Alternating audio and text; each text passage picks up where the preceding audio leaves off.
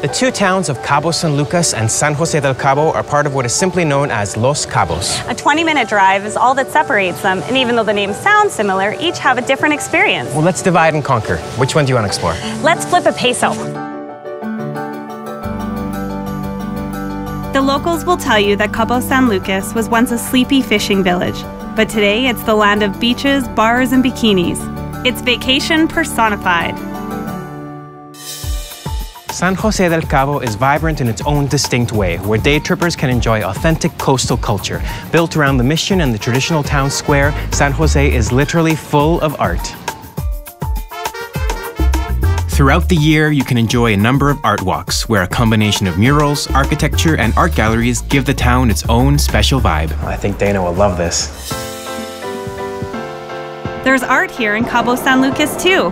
At the Vitrofusion glassblowing factory, artists turn glass into exquisite creations that can be shipped anywhere in the world.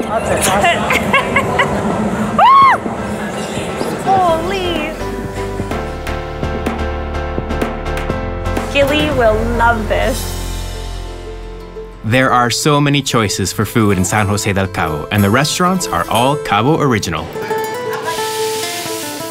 When you're this close to the ocean, you can try some 5-star seafood at restaurants like La Pesca.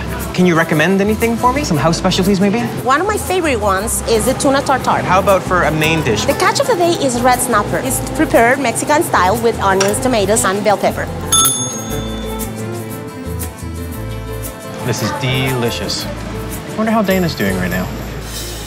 In Cabo San Lucas, you'll see a lot of familiar places, but there are some local legends here too. For Mexican food, one funky favorite is The Office. Before Cabo became a major vacation destination, this was the first and only restaurant on the beach. Now this popular palapa-top restaurant draws hungry locals and tourists alike. If you've never enjoyed a meal with your toes dipped in the sand, I highly recommend it. My office at home is nothing like this. While not as famous for its nightlife as its big sister town, San Jose del Cabo is by no means sleepy. With the best views of the town center, Shooters is a Canadian-owned and operated sports bar, where happy hour may as well be called happy day, as the cocktails are always half price. No matter what your game is, one of the screens is likely to have it on. At night, Cabo San Lucas becomes the fiery star of the Baja Peninsula. The most famous bar is Cabo Wabo.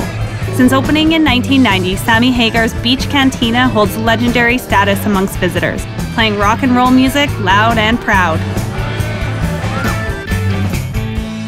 Salud. I got you a present. I got you a present.